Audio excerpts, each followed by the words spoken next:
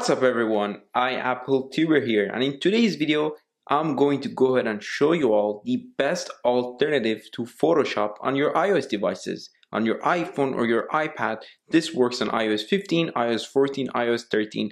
It works on most iPhones and on most iPads and iPad Pros. So let's get started.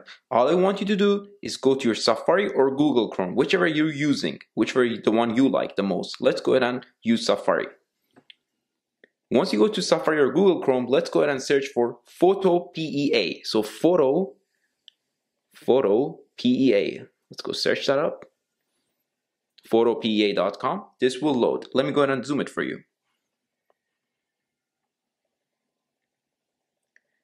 There we go. Once this website loads, now you can start editing your images. So you want to click on New Project.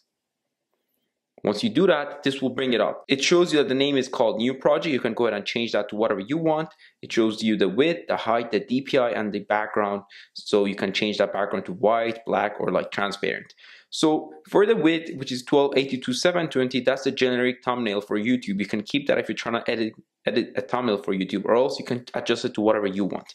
Let's go ahead and change the background to transparent. Let's go ahead and click on Create. So once it loads, it has made me a transparent background. Now let's say I want to get an image and start editing in my image. So let's click on File. Let's click on Open. And then you can go ahead and grab an image from your photo library, or you can go ahead and take an image or video. Let me go grab an image and I'll be right back. There we go. I've got this generic, cool, colorful background. And let's say I want to add a text to it. So you click on the T button right here. Click on Type Tool and you can go ahead and edit and type whatever you want. Zoom in for you. Let's say I want to just say, hi, this is iAppleTuber or iAppleT. Then you want to go ahead and highlight this because this is a bit small, as you can see. And let's go ahead and make the size 100 pixels. There we go. Hi, this is iApple. And this is basically how I've added text to it.